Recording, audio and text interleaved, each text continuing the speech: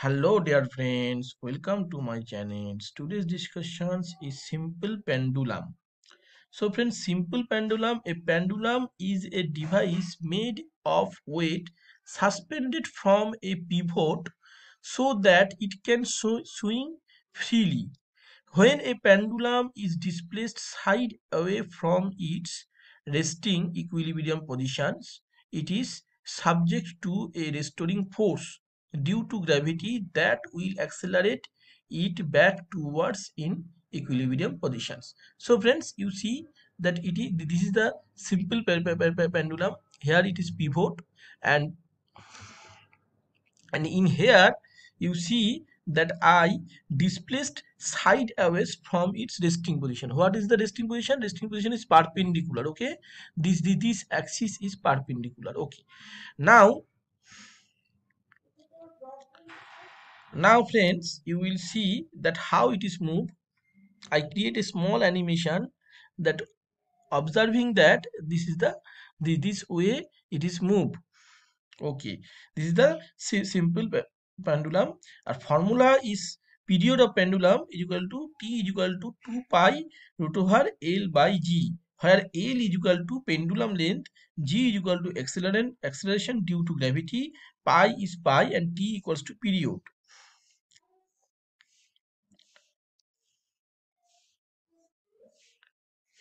So friends, I hope that you can see my small animation video.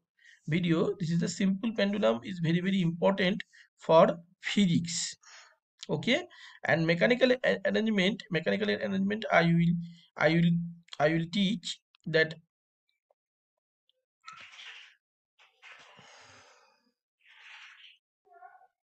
So friends, now you see that this is the effective length. Okay, and this is the frictionless pivot in here. This is the effective frictionless pivot, and this is total effective length in my 3D model. Okay, so now this is the path, and this point is the equilibrium. Okay, equilibrium position. This is the equilibrium position or resting position. This is the resting positions in my videos. Okay, so friends, I hope you can visualize my work. Now I will go to discuss total work. Now you see that I have already told that period of the pendulum is T equals to 2 pi root over L by G. Okay,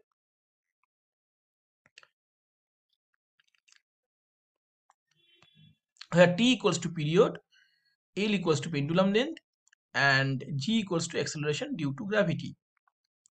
Now this is bob. You have already seen that this is a bob. Okay, in my three-dimensional videos. Okay, and this is the frictionless pivot, and this is the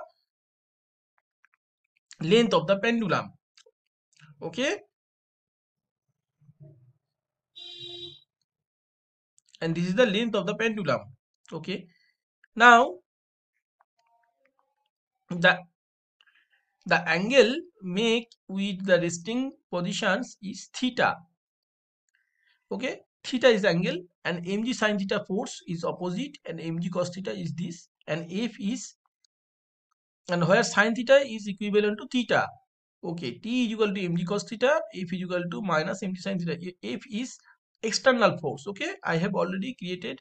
You will see that I use some external force. This is my external force. Okay, so the regular motion of pendulums was used for timekeeping and was the world most accurate timekeeping technology until the 1930s. Pendulum clock invented by Christian Huygens. Okay, so Christian Huygens in 1656 became the world standard timekeeper, used in homes and and office for 270 years, and achieved accuracy of about 1 second per year before it was superseded as time standard by the quartz clock in 1930s. Pendulum are also used in scientific instruments such as accelerometers, seismometers. Historically, they are used as gravimeters to measure the accelerations of gravity in geophysics survey, and even as a standard of length. The word pendulum is Neo-Latin from the Latin pendulus, meaning hanging. Simple gravity pendulum, you have seen. Simple gravity pendulum is an idealized mathematical model of a pendulum. This is weight bob and the end of a massless cord suspended from a pivot without friction, and when given an initial push, it will swing back and forth at the constant amplitude. Real pendulums are subject to friction and air drag, so the amplitude of the swings declines.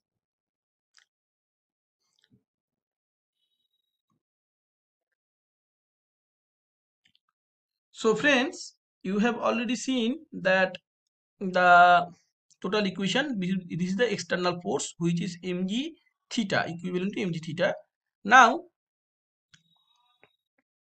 we will learn the equation.